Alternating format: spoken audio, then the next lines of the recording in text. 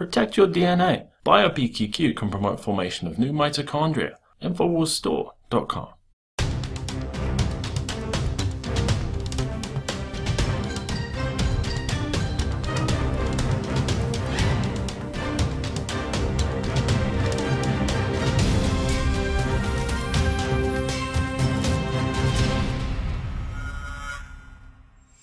Welcome to the Infowars Nightly News. It's Friday, December 19th, 2014, and I'm Leanne McAdoo.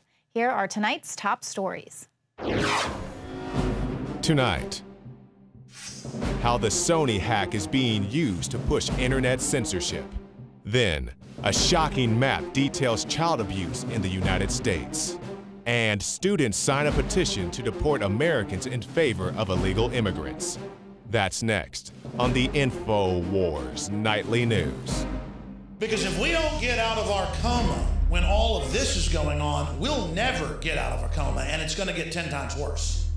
So who knew the Sony hack would become such a big story that the United States would actually be forced to negotiate with terrorists?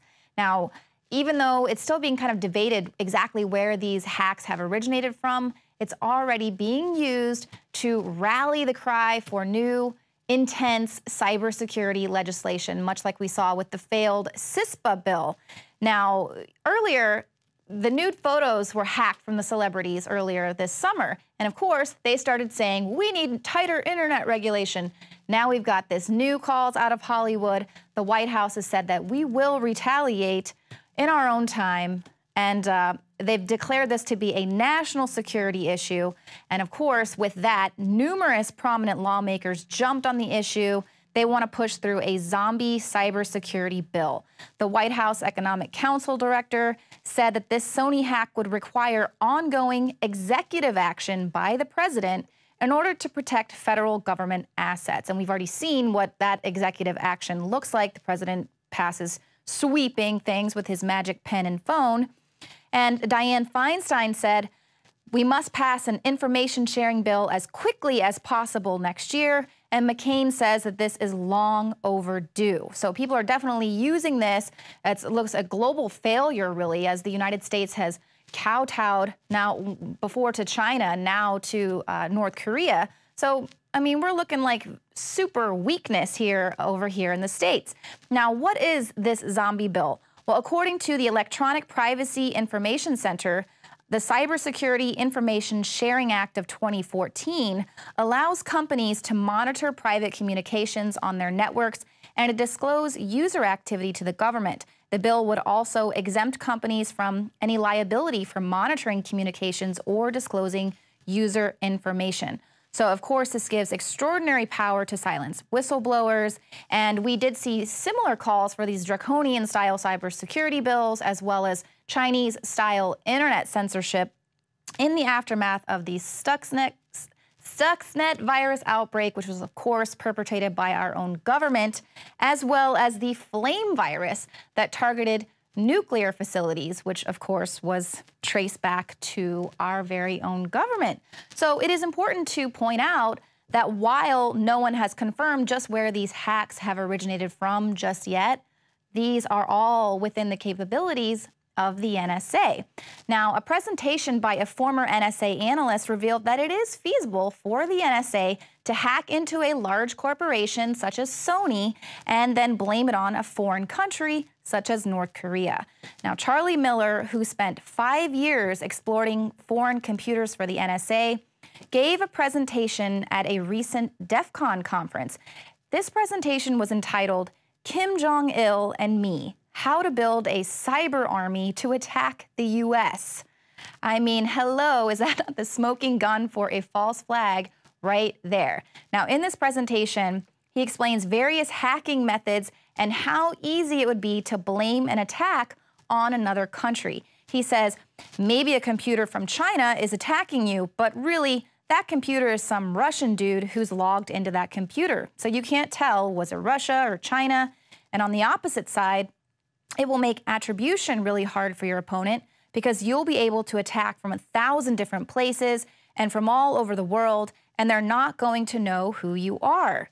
Miller also mentioned the strategy of dominating cyberspace by controlling as many computer devices around the world as possible, which is a key tactic of the NSA, and that's based on the documents that have been leaked by various whistleblowers, and we have, of course, reported on that extensively with all of these sock puppet programs, and this was years ago when he was giving this DEF CON conference presentation, and now all this stuff has come out since then. So the ability to launch these cyber attacks from a controlled network in a foreign country and then attribute that attack to any faction, first of all, that would be hard to disprove, but it could also easily be used to pull off a false flag attack, and all are within the capabilities of the NSA.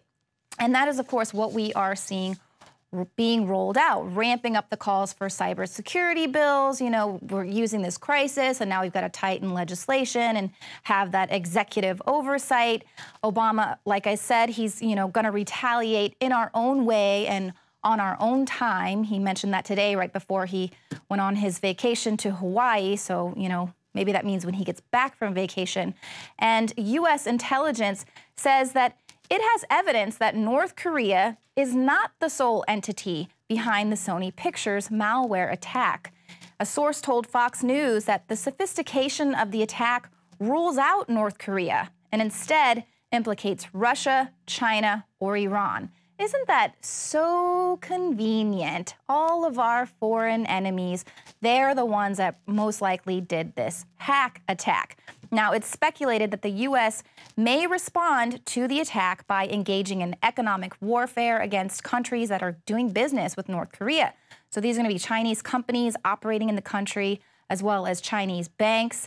So it's so obvious what's happening here. They're going to overblow this Sony malware attack and use it as another front into the war against Russia and China, which are, of course, seen as geostrategic threats by the financial elite. Now, we've seen the BRICS countries asserting their independence, breaking away from Western domination. Now, Russian President Vladimir Putin has invited Kim Jong-un to Moscow next year. He wants to boost their business ties.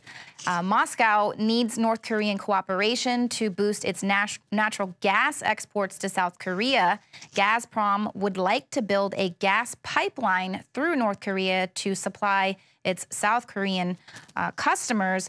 And then Pyongyang is seeking support from Russia because, of course, it has permanent veto power there in the UN, and they need defense against their international criticism that's relating to accusations of human rights abuses and its nuclear program. So, of course, this is all incredibly political. And just like before the summer, we had the nude celebrity hacking scandal being used to call for cybersecurity legislation. That wasn't enough.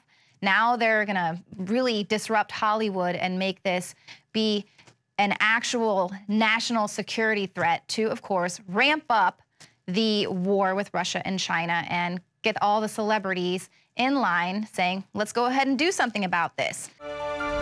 Sold out for weeks due to the difficult and extensive proprietary process behind its creation, the exclusive Infowars Life Secret 12 formulation is now back in stock in the last limited shipment of 2014. The most bioactive form that has been created with our proprietary process. This ultra-clean vitamin B12 nutraceutical has been carefully crafted and developed over the last 2 years and is based on cellular science of how your body actively absorbs essential nutrients. Secret 12 is taken by mouth, right on the tongue, and then swallowed. No needles, no injections. Vitamin B12 deficiency is linked to scores of serious problems. And Secret 12 is a fusion of 2 organic, proprietary forms of vitamin B12, bringing you a true nutraceutical quality vitamin B12. Secret 12. Secret 12 is an excellent Christmas gift and is tailor-made to boost your New Year's resolutions. Supplies of Secret 12 are very limited. Secure yours today at InfoWarsLife.com or by calling toll-free 888-253-3139.